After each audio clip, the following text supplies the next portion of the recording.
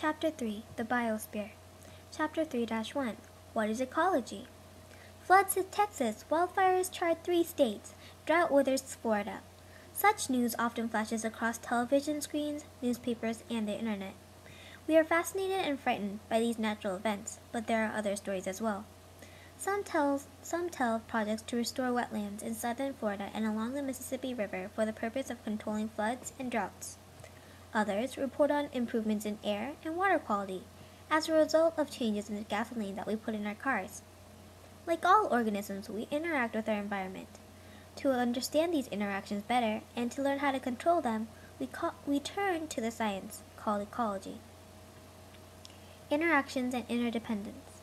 Ecology is the scientific study of interactions among organisms and between organisms and their environment or surroundings. The word ecology was coined in 1866 by the German biologist Ernst Haeckel. Haeckel based this term on the Greek word oikos, meaning house, which is also the root of the word economy. Haeckel saw the living world as a household with an economy in which each organism plays a role. Nature's houses comes in many sizes, from single cells to the entire planet. The largest of these houses is called the biosphere. The biosphere contains the combined portions of this planet in which all life exists, including land, water, and air, or atmosphere. It extends from about 8 kilometers above Earth's surface to as far as 11 kilometers below the surface of the ocean. Interactions within the biosphere produce a web of interdependence between organisms and the environment in which they live. Whether it occurs on the top of a glacier in a forest or deep within an ocean trench, the interdependence of life on Earth contributes to an ever-changing or dynamic biosphere. Levels of organization. To understand relationships within the biosphere, ecologists ask questions about events and organisms that range in complexity from a single individual to the entire biosphere. Some ecologists study interactions between a particular kind of organism and its surroundings. Such studies focus on the species level. A species is a group of organisms so similar to one another that they can breed and produce fertile offspring. Other ecologists study populations, or group of individuals that belong in the same species and live in the same area. Still, other ecologists study communities, or assemblages of different populations that live together in a defined area. Ecologists may study a particular ecosystem.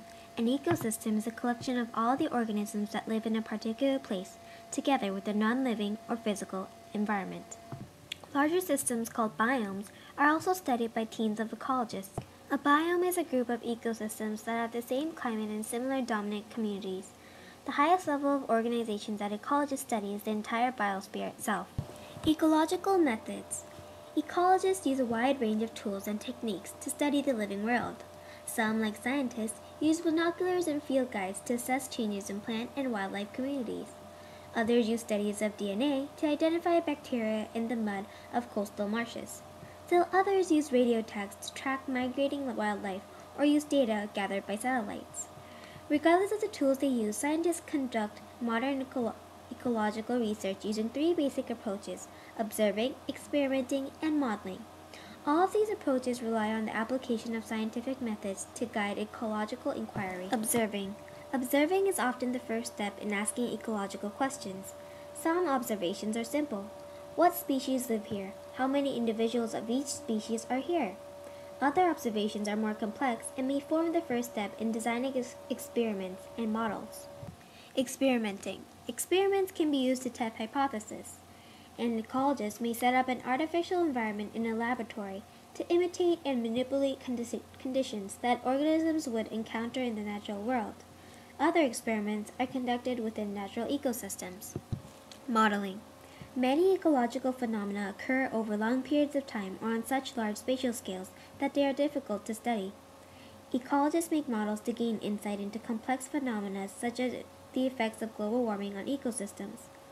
Many ecological models consist of mathematical formulas based on data collected through observation and experimentation.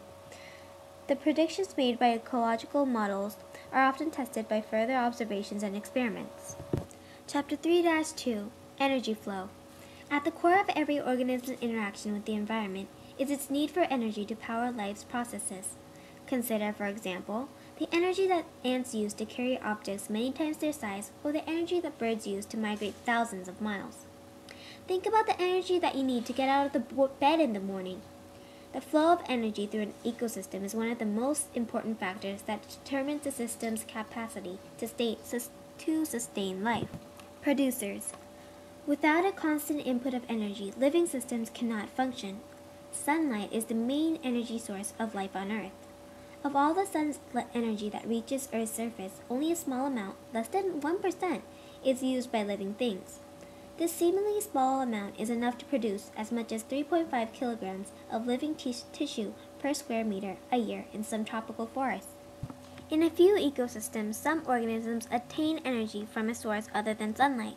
Some types of organisms rely on the energy stored in inorganic chemical compounds. For instance, mineral water that flows underground or boils out of hot springs and undersea vents is loaded with chemical energy. Only plants, some algae, and certain bacteria can capture energy from sunlight or chemicals and use that energy to produce food. These organisms are called autotrophs. Autotrophs use energy from the environment to fuel the assembly of simple inorganic compounds into complex organic molecules. These organic molecules combine and recombine to produce living tissue. Because they make their own food, autotrophs, like kelp, are also called producers. Both types of producers, those that capture energy from sunlight and those that capture chemical energy, are essential to the flow of energy through the biosphere. Energy from the sun. The best known autotrophs are those that harness solar energy through a process known as photosynthesis. During photosynthesis, these autotrophs use light energy to power chemical reactions that convert carbon dioxide and water into oxygen and energy-rich carbohydrates such as sugars and starches. This process is responsible for adding oxygen to and removing carbon dioxide from Earth's atmosphere. In fact, were it not for photosynthetic autotrophs, the air would not contain enough oxygen for you to breathe. On land, plants are the main autotrophs. In freshwater ecosystems and in the sunlit upper layers of the ocean, algae are the main autotrophs. Photosynthetic bacteria, the most common of which are the cyanobacteria, are important in certain wet ecosystems such as tidal flats and salt marshes.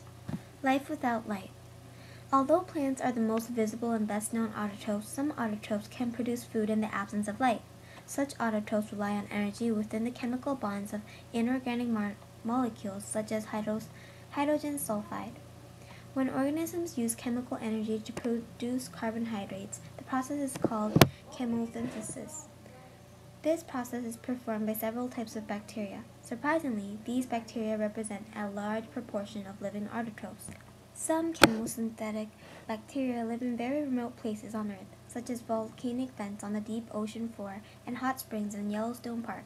Others live in more common places, such as tidal marshes along the coast. Consumers. Many organisms, including animals, fungi, and many bacteria, cannot harness energy directly from the physical environment as autotrophs do. The only way these organisms can acquire energy is from other organisms. Organisms that rely on other organisms for their energy and food supply are called heterotrophs. Heterotrophs are also called consumers. There are many different types of heterotrophs. Herbivores obtain energy by eating only plants.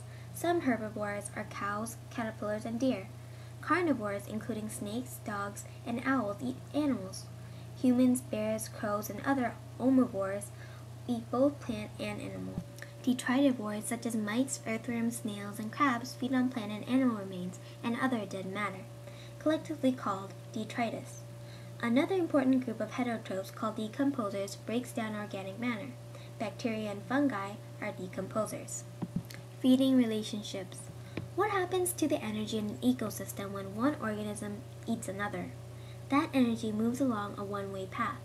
Energy flows throughout an ecosystem in one direction, from the sun or inorganic compounds to autotrophs, producers, and then to various heterotrophs, consumers.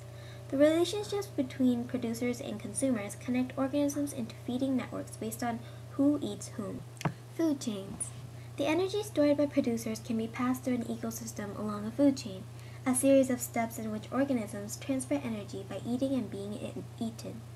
For example, in a prairie ecosystem, a food chain might consist of a producer, such as grass, that is fed upon by an herbivore, such as a grazing antelope. The herbivore is in turn fed upon by a carnivore, such as a coyote. In this situation, the carnivore is only 2 steps removed from the producer. In some marine food chains, the producers are microscopic algae that are eaten by very small organisms called zooplankton. The zooplankton, in turn, are eaten by small fish such as herring. The herring are eaten by squid, which are ultimately eaten by large fish such as sharks. In this food chain, the top carnivore is 4 steps removed from the producer.